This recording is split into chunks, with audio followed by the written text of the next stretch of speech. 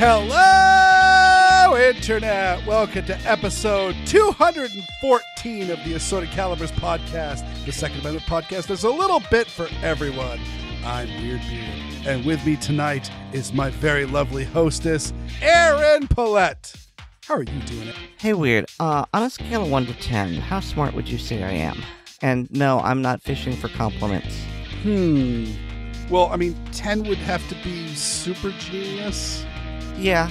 And at the overall scale, I mean, you know what? I'm gonna just go with the if you've got an IQ of 200, you've got an IQ of 200, you're a 10, and if you've got an IQ of 1, you're 1.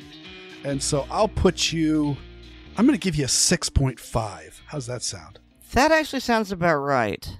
Because I wasn't sure if I was a 6 or an 8, and I decided I'd just, do the average and be a 7.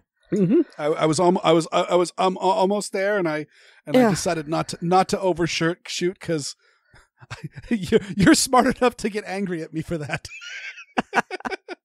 I mean, I don't have any real big point in asking, and I may have touched on this before, but right now I'm feeling that I'm not smart enough to make a living with my brain. So, I'm not like super rich or super successful in my job or whatever. But at the same time, if I was dumber, I think I'd be a lot happier because I wouldn't be worried about a lot of things and I wouldn't be constantly analyzing, and the whole ignorance is bliss. I think I'm just smart enough to be miserable. And that's how I'm feeling tonight, folks. Strap in. I'm cheerful tonight. Let me pour a bucket of cold water on you, my dear Aaron. But I'll have you know that just before you came on to chat to start this lovely show, I was arguing with some goddamn idiots on the internet. And let me tell you, as someone who argues with goddamn idiots on the internet a lot, number one, yes, I know, and number two, but I do it for sport. It's fun for me. I know it's not. I'm not going to win. I don't care. It's fun, but as long as you're getting something out of it, that's the whole point. But I will tell you right now that idiots are by far some of the most miserable and cantankerous people on earth. It is my personal observation that people that are firmly on the dumb scale really start pegging that Dunning-Kruger meter, where, of course, for those that don't know, everyone should know the Dunning-Kruger, that the smarter you are, the more aware of the universe you are, and therefore the more you're aware that you're just an infinitesimal speck on a planet scurrying through the universe full of complete unknown stuff. And so you quickly are to realize, I got myself a science degree and I felt dumber when I did it because suddenly I realized how much I didn't know. And the people that don't do that, they feel like, I got a pretty good handle on this universe thing. And then people start doing things that they start asking them to do things that they're not capable of doing and getting mad at them when they don't do it. And people start saying, oh, you didn't know that? And they just assume that, nobody knows that. And they just get a nasty chip on their shoulder because they just assume that everybody else is luckier than them, that they just happen to figure out all the right things at the right time. So ignorance is bliss. It doesn't work unless you're dealing with people who have Down syndrome, who are some of the nicest, sweetest, most willing to please people on the planet. And that's just how they roll. I've only met one person with Down syndrome who kind of got on my nerves, and I didn't meet their parents, but I suspect that I wouldn't like them either. But other than that, oh my God, they're always so nice and so willing to please and so eager and curious. And man, that's not common anymore. Everybody, be more like Corky. Corky had it right. What show was that from? Where Corky? I don't know. Well, the Googles tells me it's a show called Life Goes On. Yes, I didn't really watch much of it, but I was just aware of it. So there you have it. So yeah, the life's a bat and you've been the ball, Aaron. Yeah, for the past 2 weeks, life has pretty much been pooping on me from a great height, and I'm tired of it. And last week, I just the Facebook drama got toxic, and I needed to walk away. I don't think I'm done permanently. I think I will eventually come back, although most likely at a reduced level of participation. But it was just, it got to be too much, and I needed to get away from it. And what I thought was really interesting was over the next few days, how often I would open up the Facebook tab. And because I deactivated my account, it wouldn't take me there. It would, tell me to log in again to reactivate it. And it was like, holy crap, I don't remember doing that. And so that's kind of telling just how ingrained and perhaps addictive it was.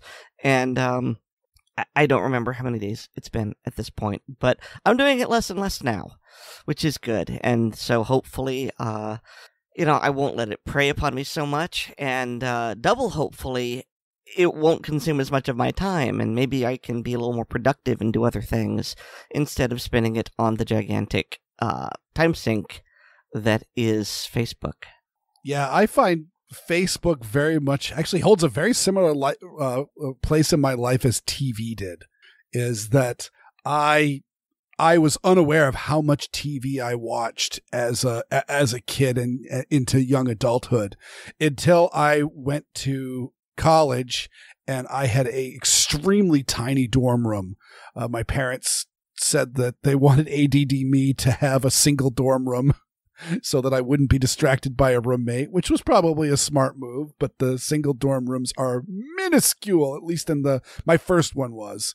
I later got a second one in my junior and senior year, which was gigantic compared to that one. But literally, I looked around that room and I said, I've got room for a computer. I have a computer, a TV, and a stereo. I get to pick two. And I chose the computer and the stereo, and I believe I chose wisely. And yeah, so and of course this was before them YouTube days, which now YouTube is my TV. I literally turn my TV on and watch YouTube.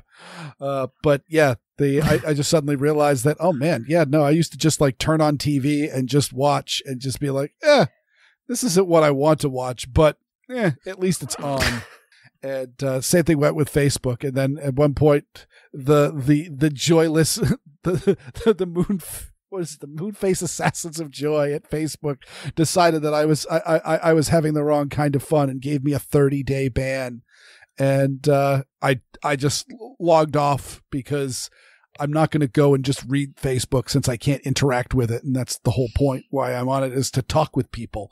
And so if I can't talk on it, then I'm not going to read it. And by the time that month was over, yeah, no, I'd kick the habit. I wasn't getting the Jones anymore. And so I really haven't come back. I log on, maybe once every other week just to see if someone's DM'd me, but that's it. I don't even I might read the first post in my feed and then just move on. So either way, there's a lot of drama on there that you're probably better off without. And so I'm here. We'll take this one day at a time, Aaron, and I'll be your sponsor. He says as he takes a drink of his daiquiri. So yeah, shall we get on to the news? I guess. You guess. We got a bunch of it. It's just, I am a little tired. Yeah, well, I understand. So I will, you know what, Aaron, you just lay back and be pretty and think of England. And you'll launch the missiles? Fire the missiles! So first one I've got here is that there's a bunch of Uvalde families that are suing like a whole bunch of people.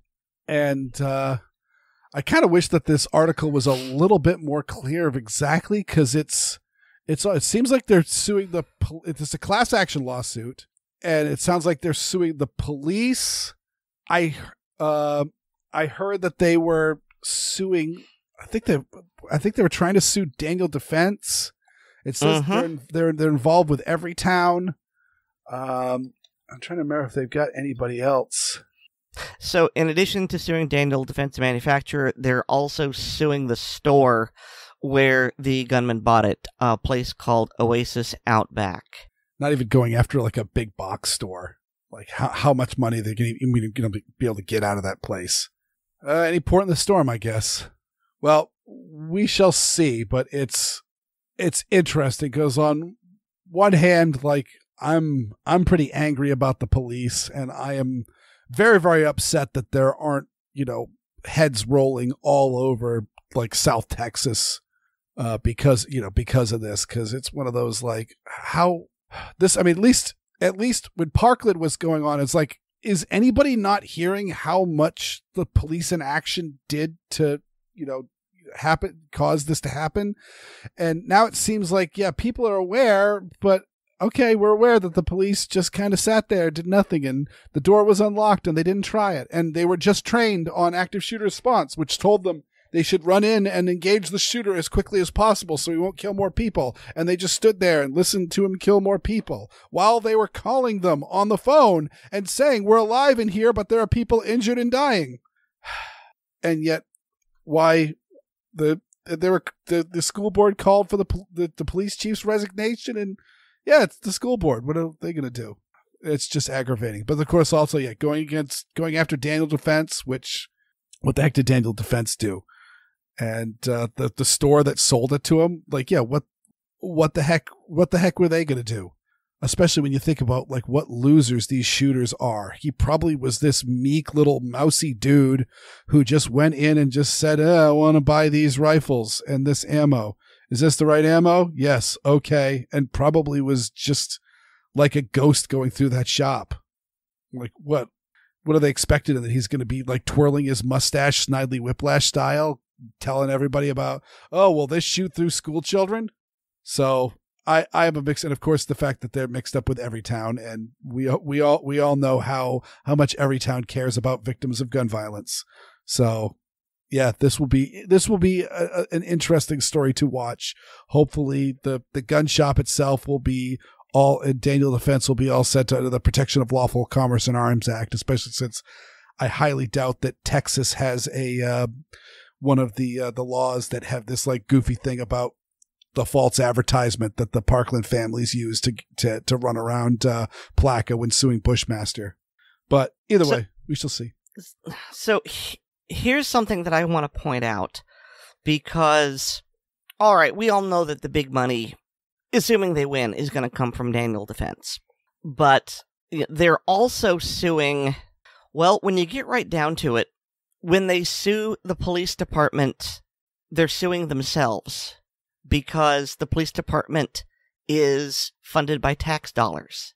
And so I don't know how much they're going for from the police department in this $27 billion with a B lawsuit, but while I understand the desperate need to punish the guilty parties, this is absolutely the wrong way to go about it, because by suing the local police department, by suing the local government, they are suing themselves. And it's going to hurt a lot of people for many, many years afterwards. But hey, here's something that made me perhaps not laugh, but it made me smile in a wicked way. And it just came out last week. Some of you may have heard of this by now. Is that after the shooting, local funeral homes refused to basically have anything to do with the shooter's body. Because, well, they claimed that they were basically filled to overflowing with the bodies of the victims and planning their funerals, and they also felt that it would be disrespectful to them, and I'm not going to say they're wrong. But I think a fair bit of that is just, oh, hell no. Screw that guy. And so the shooter's body just sat in the county morgue for something like 3 weeks, a month. And part of the problem here is that his family had trouble agreeing on what to do with him. I mean, not terribly surprising, mind you, but I don't know. It warmed the subcockles of my heart that, even the family went, oh, geez, yeah, we don't want him either.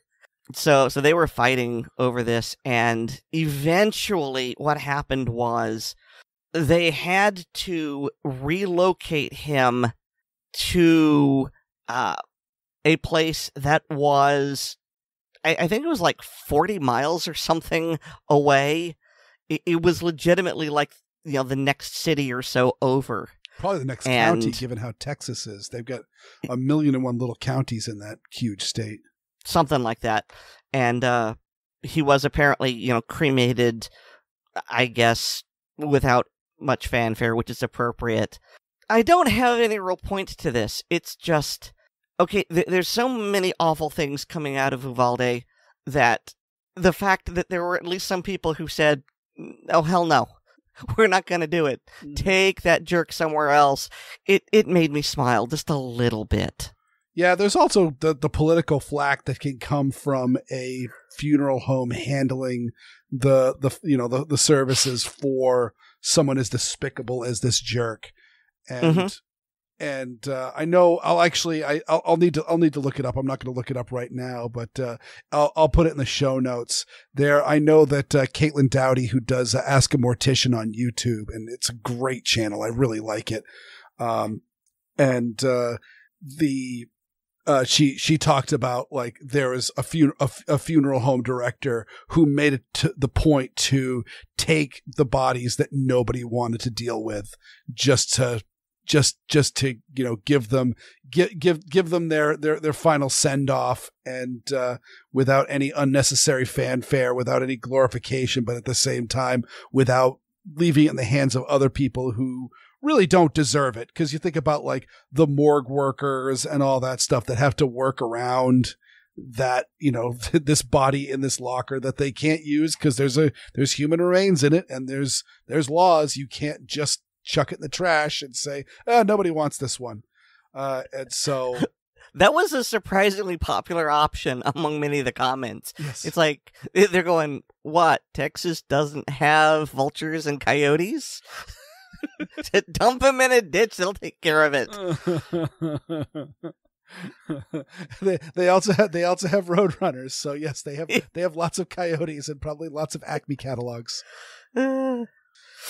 Yeah, but so this guy would take the bodies that no one wanted to handle because they were too hot to touch, if you will. And so yeah, I'll dig up that video. I'll dig up that video for the show notes so you guys can check that out. But yeah, that is a good story. I mean, it also adds to. Again, we have the copycat nature to a lot of these shooters. They all, like, every single one of them has referenced Columbine. Every single one of them is a Columbine fan.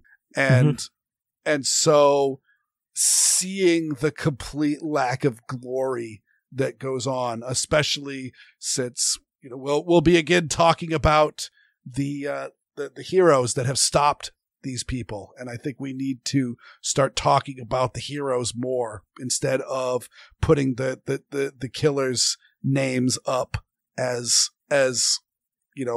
something to be at least respected, and instead do the no, you go try to shoot up a school, no one's going to respect you. But if someone's shooting up the school and you happen to put one in their head, we're going to give you a ticker tape parade. So, hopefully that is a cultural angle that I hope will happen, because there is a certain amount of glory and delusions of grandeur that these guys seem to have. And hopefully this will be one more peg taken out of that. Speaking of pegs, this was just one that I just saw, I just saw this this morning when I was just watching some YouTube videos. But this is a video from Liberty Doll. God, we love her. She is absolutely amazing, and she's recently had a baby, and she's still going on. And if you happen to be listening to this, I love it when you pause as your baby's just babbling and ruining the shot entirely. Like as a dad, I'm like, yeah, I'm totally there. But yeah. She's talking about essentially the ATF has been raiding people who have bought solvent traps. And I think she's a little bit more generous than I am about these solvent traps because, like, I mean, it's even more on the nose when you see the ads for inline fuel filters, where it's one of those like, okay, that is clearly a suppressor with baffle stacks. What makes you think that any of that would filter fuel? And these are very much that is I totally get the solvent traps. And there's some people that make some legit solvent traps. Like I think I remember seeing one a while back. I don't know what happened to it. Where it was an adapter that you could put on the end of your muzzle and attach like a 1 or 2 liter soda bottle to it. And so essentially the idea is you just be push your patches and spray your solvent through the gun and just push your patches through, and they would just fall into the soda bottle. And when you were done cleaning all your guns, you just can throw the soda bottle in the trash and just save you on cleanup and mess on the floor. I mean, like, one of the reasons why I never finished off my basement was because, yeah, I want the bare concrete floor because I can drip whatever crap I want on it and it's not going to hurt the floor.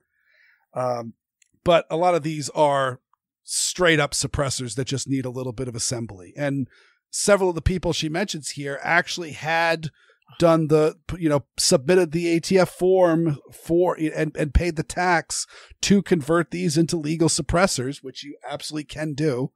But the key fact that I got in here is that I've seen this, and actually I've got a post on my blog. Actually, I'll put that in the show notes as well, where I stumbled, I think it was on Facebook, across a Facebook ad for a still.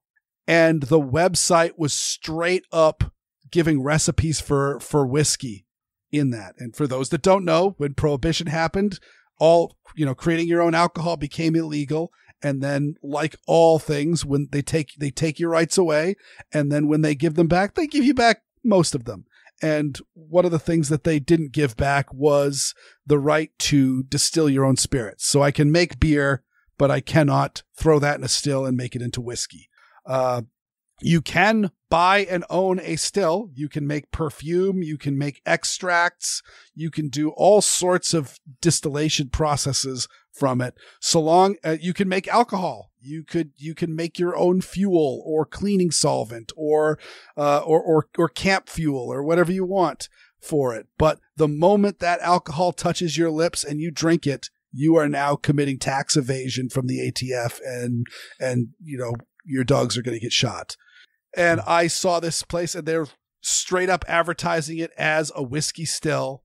And furthermore, the ad said, we will not ship to PO boxes. This must be shipped to your physical address. And it was one of those like, okay, this really smells funny. This smells like a honeypot. And the same thing goes with all the solvent traps and the inline fuel filters you see on Amazon and Facebook and wish.com and all that. It's one of those like, yeah, there's no way that these people are going out. Well, in this case, all these people bought these on Gunbroker. Was it Gunbroker? I think it was Gunbroker. Yes. Yeah. And it was from a specific individual, someone by the name of Rifle Remedy 2000. Now, we're not saying that Rifle Remedy 2000 is an ATF honeypot, but we aren't not saying it either. But either way, RR2K is definitely on the ATF's radar, and so don't buy from him, because then you'll get a visit. And I hated watching that video, because this video, I believe, was from someone who actually had a permit, but the ATF decided that he didn't have enough of them. He had bought several of them. Okay, tell you what. Here's what I'm unclear on. Liberty Doll said that one of the people visited by the ATF was someone who had bought several of these solvent traps and who had a tax stamp, but the ATF decided, well, you're obviously making multiples and you've only got one tax stamp and that's bad. I don't remember if that's the same person who was in the video or not. That was. It was? Great. Regardless, this is a really great video that's also horrible. It's great the way this person responded, and it's horrible for the way the ATF did it. We've seen some of the videos. I mean, I think it was like a couple of weeks ago where the ATF showed up at some guy's door and they wanted to make sure that he had bought the guns and it wasn't a straw purchase. And they were just acting weird. And so now they're coming up and they're demanding things. And what this guy does is basically, it's like, hey, you have a warrant? Nope. Then go away. And they try to goad him and they almost put words in his mouth. And for one thing, he says, well, you're ATF. You said we're idiots? No, I said you're ATF. That could have been a legitimate mishearing, but just listen to the whole thing. And they are not only fishing, but they are threatening him. Okay, so you know how in TV shows, when the police have arrested someone and they're trying to get the perp to talk, and the perp says, I want a lawyer. And the police then say, well, sure, we can get you a lawyer, but if we do that, we can't help you. Right now, talk to us and we can help you. And don't ever do that. In fact, Weer'd helped me here to remember to link to a video. It's like 10 years old by this point, and it's basically don't talk to the police. Oh yeah, no, I know the exact video. It's in the show notes. Yeah, and when you ask for a lawyer, that ought to be, I mean, according to the law, that is a magical protection that descends, and they can't do anything without your lawyer present. So the police, whose job is really not to determine right from wrong, that's for the courts. Their job is to investigate and arrest for prosecution. They will do anything they can to get a confession out of you. And so when they say, hey, don't get your lawyer, work with us, they are fishing for ways to incriminate you. And that's exactly what these guys were doing. And it was, well, sure, I mean, we can come back with a warrant, but, then if we do, then, we're going to catch you in felonies and, you're going to be arrested and, you're on our radar now. And they are just straight up threatening this guy. And this guy, to his credit, one, he remains calm. Two, he takes the piss out of them. And I don't remember the actual quote, but he basically calls them a joke and says, well, he accuses them of shooting dogs. Mm-hmm. Which is true, actually. But he doesn't quite go to the extent of, you puppy killers, but it's implied. And I love the way he handles it. I hate the way the ATF did it. And unfortunately, I feel like this is only getting worse. Because, yeah, I realize this sounds kind of paranoid, but I mean, Biden has made it very plain how he feels about guns. And I've commented before just how out of control the ATF is, and out of control in that they seem to be operating without legislative oversight. Because again, Chevron deference. But I really feel like, well, we saw it with Trump. Trump says, hey, ATF, I don't want bump stocks. And they say, sure, bump stocks are illegal now. And so Biden is basically saying, hey, I want to do a crackdown. And the ATF will go, sure, we'll do a crackdown. And so they're investigating multiple gun purchases. They're trying to confiscate their rare breed triggers. They're trying to confiscate solvent traps now. Past a certain point, this is going to become unconscionable. And I don't want us to get to that point, because the point right after that is the shooting. And I am too old and too fat to live through a civil war. I mean, that's true. And one last note. Thank you for agreeing. I'm old and fat. Weird. I love you too. Well, you no, I'm old and fat also, and I'm not going to live through a civil war either.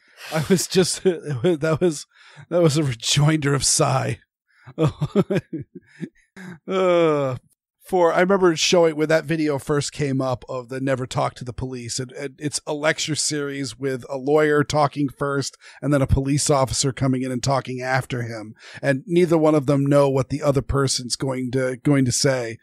And so the lawyer starts talking, essentially saying the police aren't your friends, and they're there to conduct an investigation, and everyone's a suspect. If you call the police to come help you, they will come and help you, but they'll also look at you like maybe you are trying to cover something up or trying to pull a fast one. They're always going to be looking for suspects. And I remember being absolutely floored by it, and I tried to show it to my wife, and she just looked at it. She's like, "This is 90 minutes long. I ain't got time for this." So the too long didn't read angle is that the lawyer essentially points out the fact that the police is not your friend. They're there to identify suspects and to make a case. And if they're there, you are potentially a suspect, and they're going to look at you like you are a potential suspect. And then the police officer comes up and goes, "Yeah, pretty much what he said." That just not only am I not going to disagree with anything he said, I'm going to agree with most of it. And then I'm going to add to it. It became like the greatest improv sketch of all times. Yeah, but that'll be in the show notes. Thank you for bringing that up, Aaron. Mm-hmm. And let's see. Oh, all right. Now we're getting into the good news here. This is a good one. I mean, it's one of those. I absolutely love that this is happening. Texas has officially ruled that you can't ban 18 to 20-year-olds from carrying handguns because they are adults, and therefore they have a full complement of rights, including the right to keep and bear arms. Love it. Yeah, I love it too. And there are certain people that are, especially with the recent shootings where they have all been very, very young men doing the shootings. And I think that's just a trend point because let's be honest, the age gap is very, very wide. And so it's not one age group that's are doing these mass shootings. So the idea that young men are somehow worse than older people is, I think, BS. But also, hey, if you don't want young men carrying guns, then you should make them not men anymore and say whatever number you want. Shouldn't be able to own a gun until 26. Cool. You aren't an adult until you're 26. That also means you can't vote. That also means you can't you can't sign contracts. That also means that you can't enter into dangerous life choices. You can't buy cigarettes. You can't buy alcohol. You can't join the military. Oh, that's the big one. That's the big one that they don't want. Yep. They need these 18 to 20-year-olds to die for this country, and so.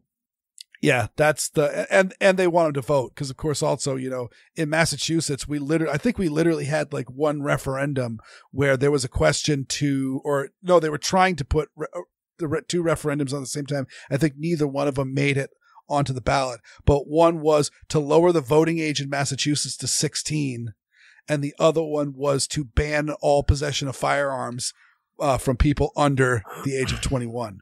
Yeah, that literally happened in Massachusetts. Mm-hmm. And no, you can't have it both ways. And, I mean, honestly speaking, I think the whole, cigarette and alcohol, though I think, has cigarettes switched to 21 now?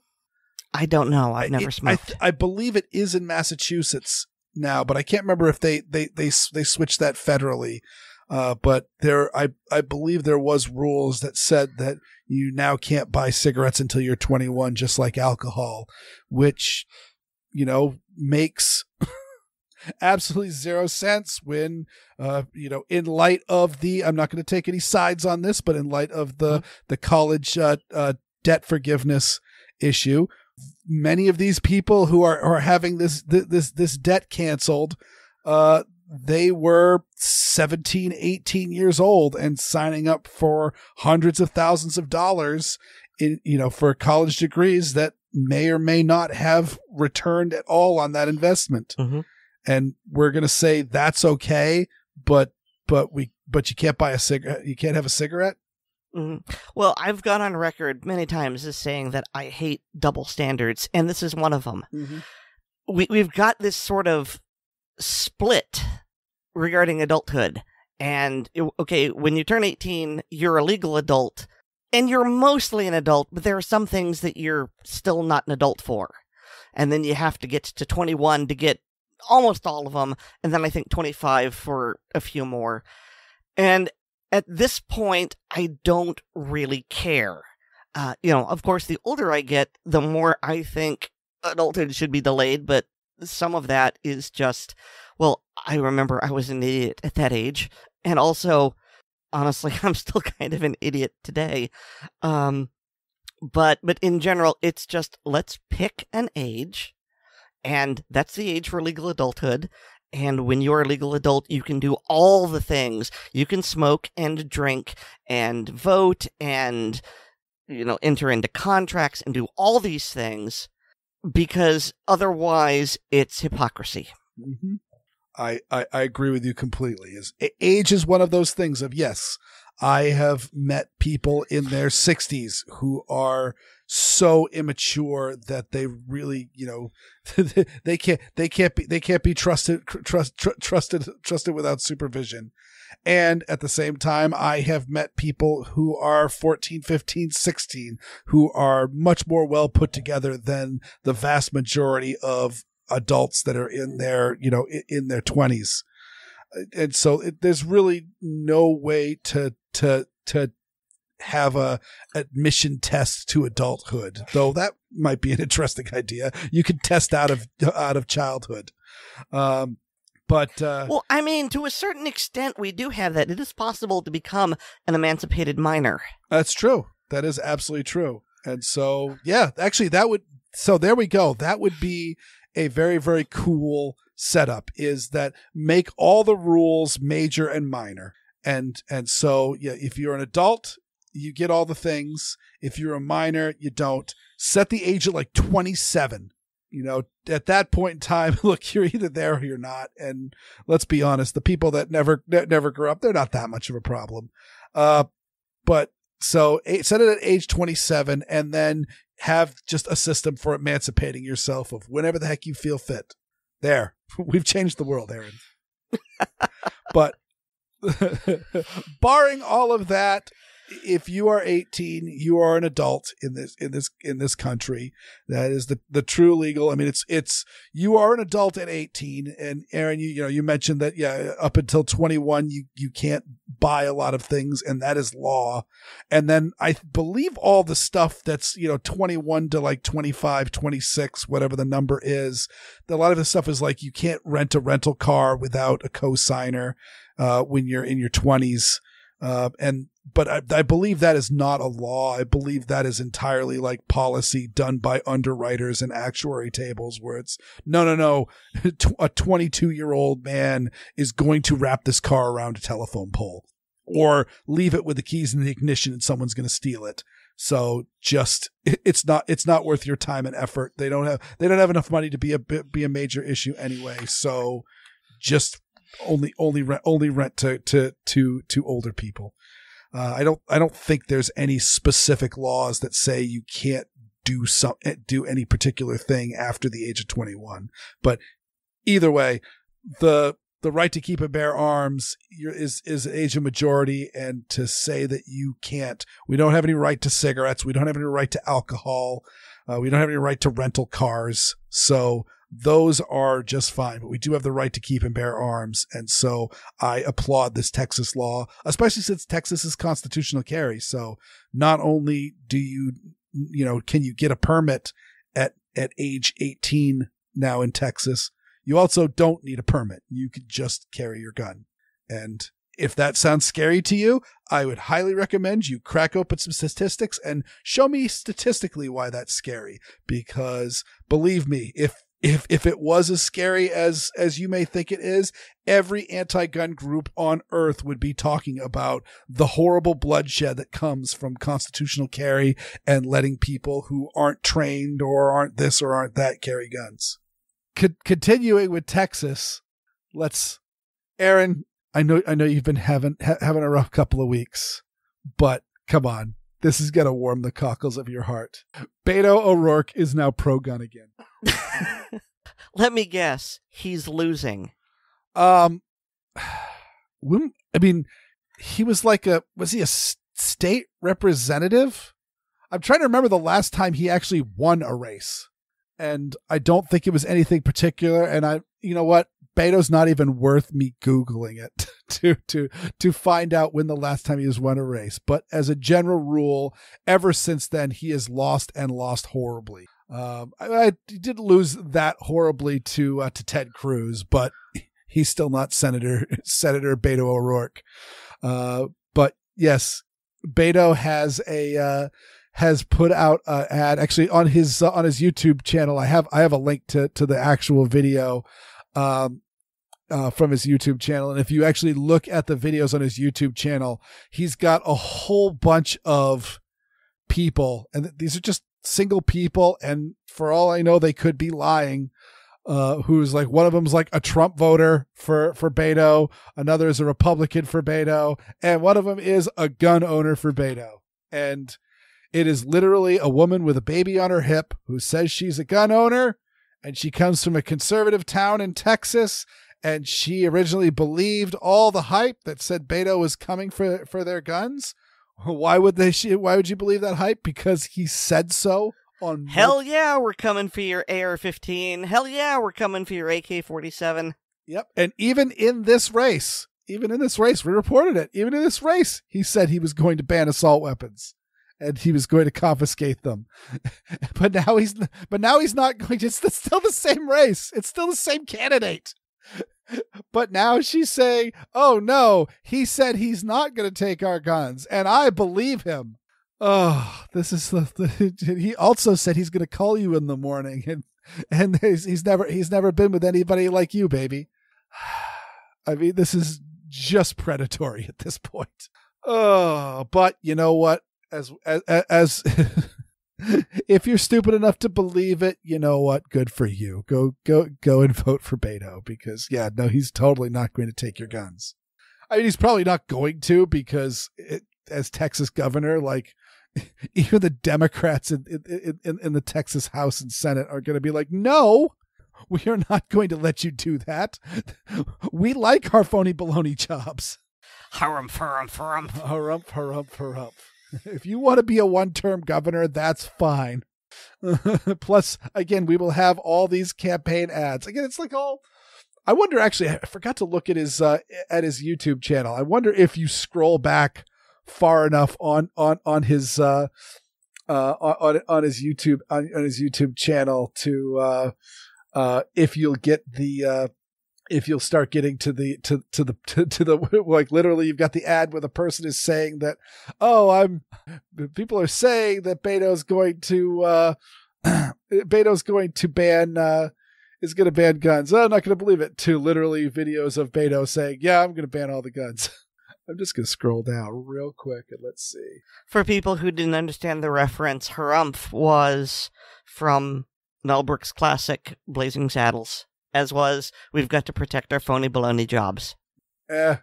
He's got he just puts out like a 1 minute video every 6 seconds. So, anybody who's interested in doing a little doom scrolling, scroll on down and see if you can find, like, literally on the exact same YouTube page, a video of Beto saying that he's not going to ban guns and a video of him saying he's going to ban guns. It's very similar to, I'm trying to remember what the issue was, but I know it got published on a website. I think it was about of invading Iraq. Somebody sent John Kerry when he was the senator of Massachusetts, sent him a letter, and he got a response back. And then a couple of days later, another letter arrived in the mail, and it was the exact opposite response. It's like somebody screwed up in the mailroom and forgot that they had already sent a response. It sent him happened to send him the other letter. Oh, good times. And I believe Beto is currently a double-digit point deficit. So 10 points. 10 points between him and Abbott in the current polling. So, like I said, he's losing. He's losing hard, though. Good. Yeah. Good. He deserves it. I mean, he needs to lose so hard that he is shamed by this and never runs for office again. That would imply that he has the ability to feel shame. And true. I know. If you want to take a bet on that, I'll take your money. No, I'm just wistfully hoping. But as St. Jane the Well-Armed says, crap in one hand and wish in the other. See which one fills up first. I've got that on the motivational cube on my desk. And my wife decided for me the eye roll she gave me when I was telling her I've got a 6-side. It's a photo cube, and my wife has one that's covered with inspirational sayings on each side, and it's just sitting on her desk in her office. And of course, I don't take anything seriously. I'm like, I want one too. And yes, I made one. So the first one I chose was "I heart to fart." That's a good one. A couple I can't read, but yes, I've got the wish into one hand and bleep into the other. Let's see. Can't sing that one. Can't say that one. I've also got your call is important to us. Your question will be answered in the order of which it was received. I happen to. How is that funny? I say that a lot around our houses. Someone asks me a question, I'll say your call is important to us, and it'll be answered in the order of which it received. When meanwhile, the person that you're calling for the tech support line's probably outside having a cigarette. Well, Aaron, we've been talking about firearms news for about long enough, but you know what? Xander is going to bring us his independent thoughts on how the news actually handles firearms.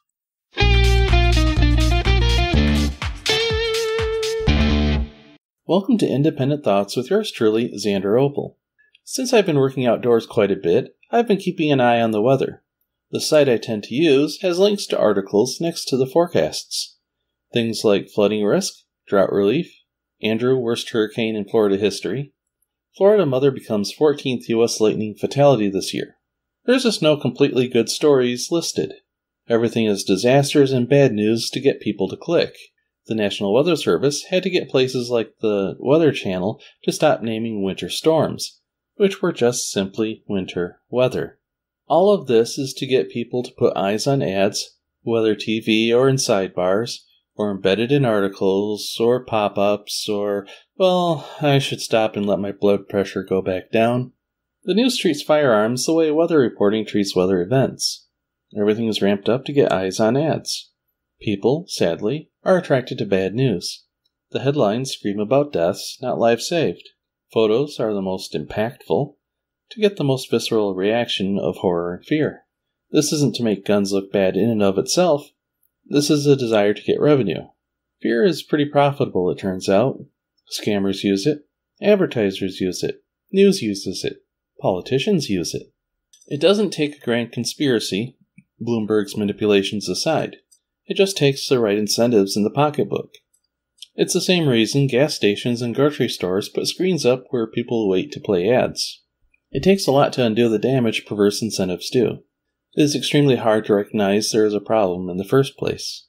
Then you have to figure out how to fix it without wrecking other things. Some of it is to help people think about what they see better, so folks can turn away from more things. It looks a bit odd, for example, to wear earplugs while putting gas in my car, and looking unusual is a huge cost in any society. I pay a price in other ways as well. By not watching or reading news, I don't get legitimate information, such as that regarding politicians and political candidates. I miss out on local events. It's a price I'm willing to pay, though, as I feel I gain more than I lose. Sadly, I don't have a neat and tidy solution for this one. Have fun, be safe, and I hope it gave you something to think about.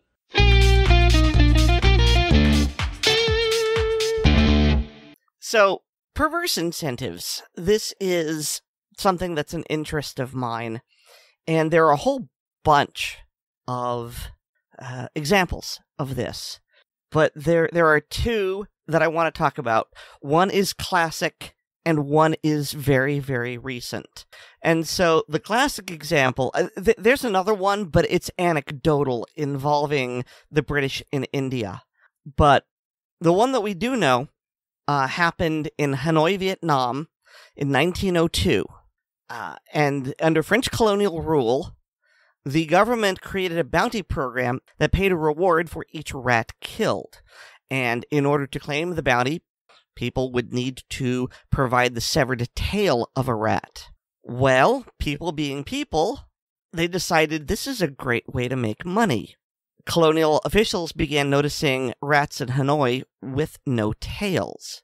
Because, yeah, you can cut the tail off a rat without killing it. So the rat catchers would capture the rats, sever their tails, get the bounty, and then release the tailless rats back into the sewers so that they could produce more rats, so that the rat catchers could catch more, so that they could be paid more, and so on and so forth.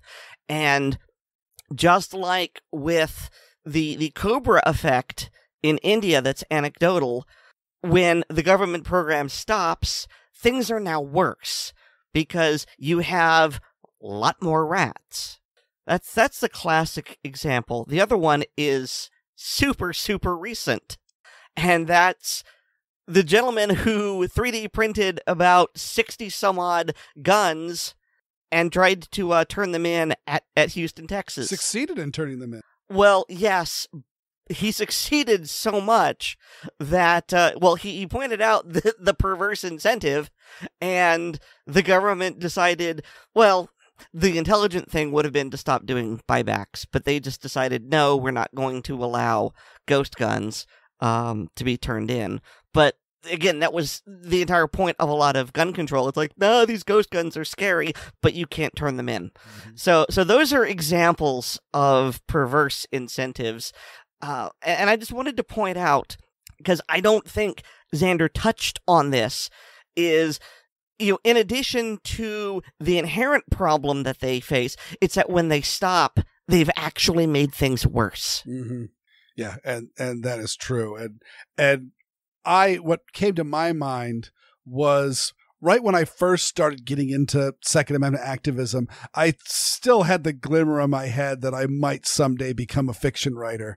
And I hadn't quite realized that, you need talent to do that, sweetie. But I was thinking up a storyline. I was thinking about there's all these, these people that, carry guns every day, and they're just regular people, and they're being vilified in the news and all that. I should write a story where it's just a bunch of people who have their concealed carry permits and are going about their day-to-day life and end up fighting crime in a crime-filled city. But I don't want to make this like one of those vigilante things. I don't want it to be like, Death Wish or any of those, movies that are much more sensational. And I didn't want to make them, they're all like ex-special forces and Marine Corps snipers and, whatever, totems that you want to put onto a person that would somehow make them a better killer. And just as I'm adding these rules to keep my story grounded and down to earth, I'm getting rid of all potential for an interesting story. It's the vast majority. I mean, I've been carrying a gun for 15 years now. And, I've never shot anybody. I've never really had felt like it was getting close. I mean, a couple of times I was glad I had a gun on me, but that was as far as it went. Aaron, I don't think you've shot anybody. No, I haven't. You would know by now if I had. I think as long as we've been hanging out, I've got to imagine we've been close friends for long enough. I think it would have come up that, I've got some kills under my belt.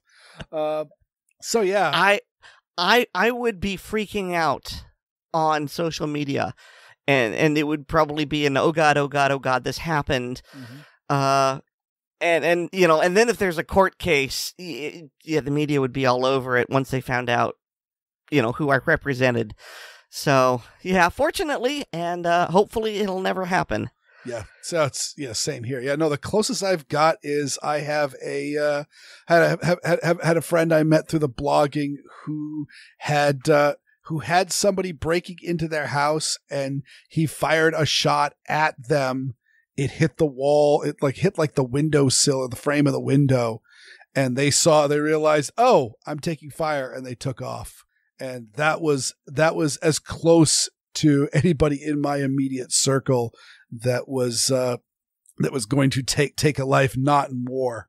And so, yeah, it's one of those, the real life news is super duper boring. So the stories that you end up reading about are the outliers, and therefore the most unrealistic. I have no idea how to introduce David's segment. It's about church security.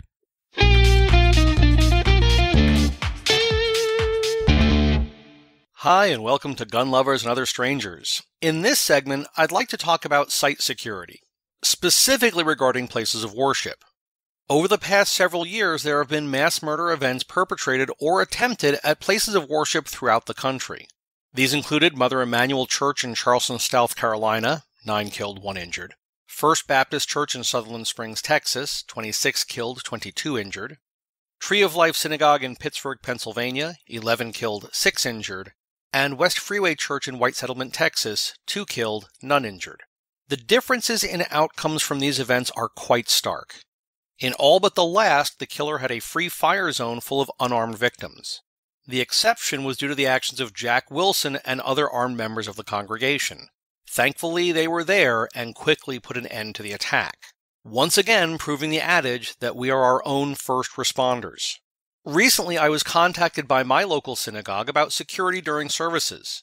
This was not due to any specific threats they'd received, but more as a proactive measure. This is a small congregation, mostly made up of older members, and they have limited funds to allocate towards a security team. One of my fellow trainers consults on security for places of worship, and I've talked to him about this topic a few times. Among the points he stressed are setting up of security cameras both inside and outside, having an armed response team on site, and most important of all, interaction and drills with the members of the congregation. If things go sideways, the last thing a security team member needs is people jumping up into their arc of fire from panic. Like with fire drills, or back in the day fallout drills, the time to practice and prepare for a serious event is before it happens. This can be everything from talking and walking parishioners through the plan to full-scale force-on-force drills with members present for the action. Finally, these plans and drills need to be practiced, reviewed, and updated regularly. Regardless of what form it takes, if a security team is in place, they need to know what they're doing, and the congregants need to know what they should, or in many cases should not be doing, in case of an actual emergency. This security team should also not be a one-trick pony. After all, a medical emergency is much more likely than an active shooter. Having at least one member of the team trained and equipped to respond to an injury or a heart attack is extremely important. They can also assist with evacuation in case of a fire or other natural disaster. Whatever form it takes, this kind of planning is not something that should be done casually or haphazardly. Right before I recorded this segment, I heard from the synagogue that they've decided to go with a licensed and bonded security firm. I'm glad they decided to take this route. My sincerest hope is this team will never be needed. Since you mean to hang me, I'd like to atone to my maker. You got 1 minute. Speak your piece. Where to begin? I regret having trifled with married women. I'm thoroughly ashamed of having cheated at cards. I deplore my occasional departures from the truth. Forgive me for taking your name in vain. My Saturday drunkenness, my Sunday sloth. Above all, forgive me for the men I have killed in anger, and for those I am about to. That about wraps up this segment. If you have any questions for me or suggestions for future segments or a comment on a past segment, please post them on the Assorted Calibers Podcast Facebook or MeWe pages, and Aaron or Weer'd will make sure I see them. I'm also a contributor on the Blue Collar Prepping blog, which can be found at bluecollarprepping.blogspot.com. We're always looking for people interested in submitting posts to the blog, so please check out the site. Finally, I'm also a published author, and books with my stories can be found on Amazon under the name Brenna Bach. That's BRENABOCK. That's all for now. Thanks for listening. I'm David, and this is Gun Lovers and Other Strangers.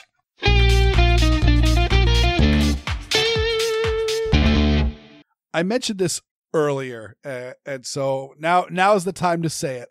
We've got to repeat the names of heroes like Jack Wilson, Stephen Willefort, and Eli Dicken. And I wish I knew more, because there are lots and lots of more people that have stopped mass shootings and have ended these horrific type events, and just the news was just not reporting them the way they are now. And I think one of the ways that we can get out from under this is to pay more attention to the heroes and less attention to the villains. Okay, I don't know if this is relevant or not, but I want to say something, and it's a slightly amusing story, and it's an Aaron story, not a Weer'd story, so it'll be over soon. So, when I go to church, I carry a gun because, people get shot, as has just been pointed out. I mean, I started carrying it well before people started shooting at places of worship, but, I stand by my decision. But in the churches I go to, almost always there is something that's called passing the peace, and it's more of a Protestant thing than a Catholic thing, really. But it's generally, hey, you go up to the person you're standing next to, your friends, whatever, and you wish the peace of the Lord upon them. And sometimes you shake hands, especially if you don't know them. But if they're friends, whatever, you give them a hug, and I'm not going to justify it. It's really just a touchy-feely part of the service, and there's nothing inherently wrong with that, because part of the reason you go to church is to forge bonds between other congregants. You want to be close to them. So anyway, our choir director is Ukrainian, by which I mean he was born in Ukraine when it was a Soviet republic, and I go up to give him a hug, and I don't quite remember how it happened, but his arm bumped my gun, and I didn't say anything about it. I was expecting him to react, but honestly, my entire reaction was that one particular, Jeff Goldblum picture where he's like doing the shush and making the winky, thing. And it's like, shh, yeah, that was me. And it's just like, oh crap, what's going to happen? Because I don't know his stance on guns. What I'm doing is perfectly legal, but what's going to happen? Especially because he grew up in, Russian controlled Ukraine. And he didn't say anything. He might not have even noticed that he bumped my gun. I think it was just a case of we both decided to pretend it didn't happen. That's it. That's the story. It amused me. That actually happened to me once when I was at one of the offices I worked at that had no weapons policy, and ta-da! I got my carry permit, and suddenly I am carrying at work. And yeah, somebody went and was like, I think I'd said something that was work appropriate, but I was towing the line because I'm Weer'd Beard. and that's just how it goes. And I think she went to go punch me in the shoulder and missed the shoulder, and the hit would have landed on my ribs, but it hit my mag carrier of my shoulder holster. And she looked very, very shocked at the fact that she had missed my shoulder, hit me in the ribs. Was probably going to feel upset that she had punched me in the ribs instead of the shoulder, but then realized that she had punched something hard and not my ribs, and then decided that, you know what? She was doing something even more inappropriate at work at laying hands on me, and that was the end of it. But if I had to bet, I guarantee this person was rabidly anti-gun. Like this was not somebody that was that I would ever pick as someone who would be in favor of the right to keep and bear arms. But she just said, you know what? We're just not going to speak of this. And may I add that audio clip at the end of David's was from the John Wayne classic, The Cowboys, which is an absolutely amazing Western. I really, really like it. It's one of those, it's a star-studded cast, and it's from that golden age of Westerns where there was more than just Westerns. There's lots of subgenres of Westerns. And this one specifically was kind of a family-friendly, warm the cockles of the heart sort of Western. And I will be remiss without pointing out the scene where essentially the point is that a whole bunch of John Wayne's characters, he's a cattle rancher and he's going to drive the cattle up to market. And but all of his cowboys leave for the gold rush, and so suddenly he's got absolutely no staff, and he has cattle that need to be moved. Something that's probably a plight very similar to what's going on right now. And so he decides that he is going to hire all the boys from the one-room schoolhouse, so cowboys. And one of the boys shows up, and he's young. He's like maybe 6 or 7, and it's probably the actor is probably 6 or 7, and he's got a Walker Colt on him, and the thing is bigger than he is. And it is a good movie. It is a very, very good movie, and I highly recommend it to everyone. And now it's time for me to thank everyone. So thanks to each and every one of our listeners, and a very special thanks to all our supporters on Patreon. To become a Patreon patron, go to patreon.com/Assorted Calibers podcast to sign up. There you can get an early release of the podcast, plus also you can get bonus content like the hilarious ACP blooper reels and the ACP film tracks. And for our ultimate subscribers, we have the ACP Mag Dump, which is our bonus show every month. Also, please remember to rate us on Apple Podcasts, subscribe to us on the platform of your choice, and share the show with your friends both online and off. I got a blog. It's called Weer'dWorld.com. I'm on Handgun Radio. It's all right.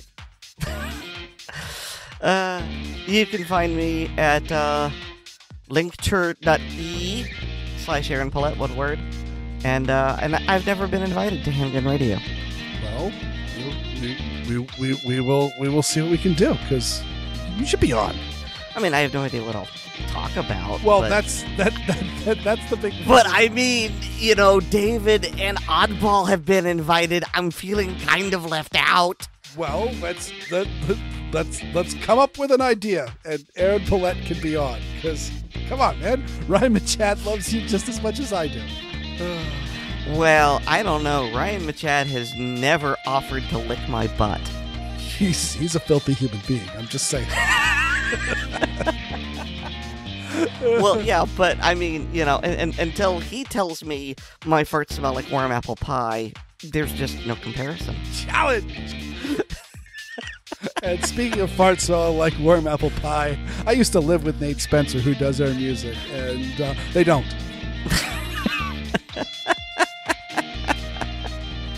Weer'd, tacos or burritos? Pick one. Oh, don't lay that evil on me, Aaron Paulette. Don't give me that Sophie's Choice bullshit. You know what? I'm gonna say burritos, just because that will keep me away from the fact that I am a soft taco, not a hard taco person. Title of your sex tape. You are far from wrong. So he likes burritos and I prefer tacos. Our Mexican preference is assorted, and so's our podcast. It's weak, I know, but I gave you something, dang it. Good night. Good night.